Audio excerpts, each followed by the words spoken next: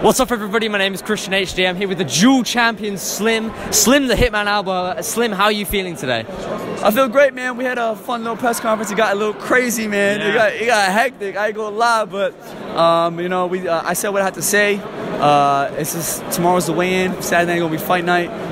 Bro, I've been here 4 times already. It's my 5th time, you know. So like, this is what I do at this point, you know. And I gotta secure that knockout. That's it.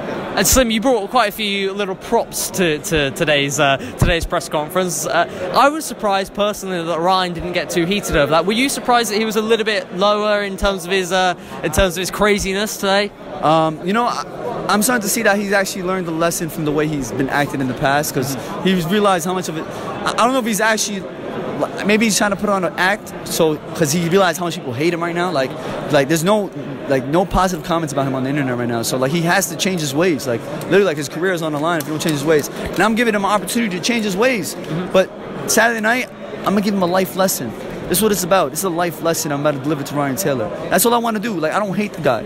Even after what he did to me, my left eye's never the same. I don't even hate the guy, bro. I just dislike his actions. I don't like the way he does as a person. His act, the facade he does, like the shit he says. He says some stupid shit. So Saturday night, I'm just giving him a life lesson. That's it. And Slim, this is something I was quite curious about when you got announced for this. Obviously, what happened last time, a lot of people in your position would have not taken this fight. What was your motive for taking this fight, other than teaching him a lesson? Was that was the reason why you wanted to take it? Yeah, I want to take it because, you know, his name is tied with my name. Okay. You know, like, I know down the line people always mention, oh, Slim got beat up by Ryan Taylor. I don't want that shit. You know what I mean? I don't want that. Like, that bothers me. As a man, I have a lot of pride, bro. I got a lot of pride. That shit bothers the fuck. It really bothers me that people, like, my name is tied with him and I got whatever. He jumped me. You know what I mean? To, like, you know, to win a fight and shit, but whatever.